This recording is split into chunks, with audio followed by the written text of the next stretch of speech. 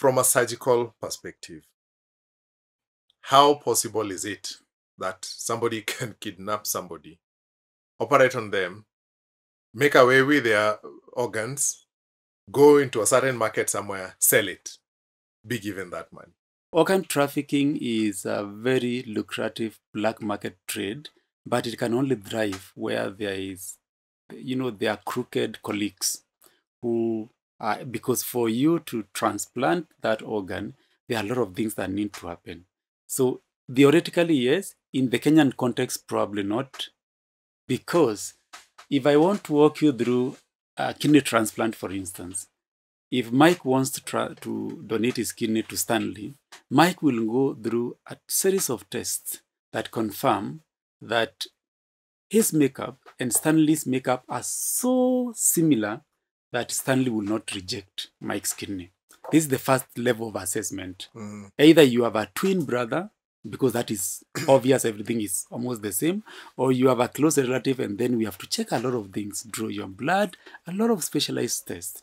Then the day we are doing the surgery, both the donor and the recipient, or the person who is going to receive the donated organ, have to be in adjoining theaters. Two teams are operating so that we are set, we say, clock, start.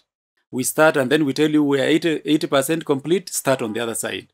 And then once the organ has been detached or removed from the feeding blood vessel, because it has constantly received blood for it to be alive, it has to be transported in a cooler box for a certain period of time, beyond which it will no longer be viable. And therefore, for that technicality to be organized so that you have it within an hour or two, within this period of time, the network needs to be so intricately planned. Let me come to the Kenyan context. I feel is not possible.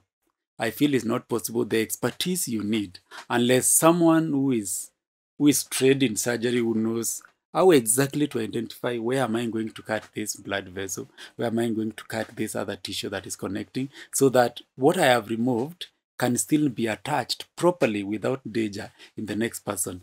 That, I find it nearly impossible, so to speak, unless there are surgeons who sneak without our knowledge, and come to do this. So I don't feel in the Kenyan context that there is organ trafficking going on, but those are personal feelings. What I feel could be happening, which we have sometimes felt, is, the black magic market also, that says, oh, if you come with this size, witchcraft. If you come with this size of a liver and this size of a kidney, you'll become a millionaire, nonsense like that. And there are people who will fall for that. And knowing the Kenyan ecosystem, I don't think we have an explosion of surgeons who are so jobless and they are hiding in the bushes and the apartments just to get into the black market of organ trafficking.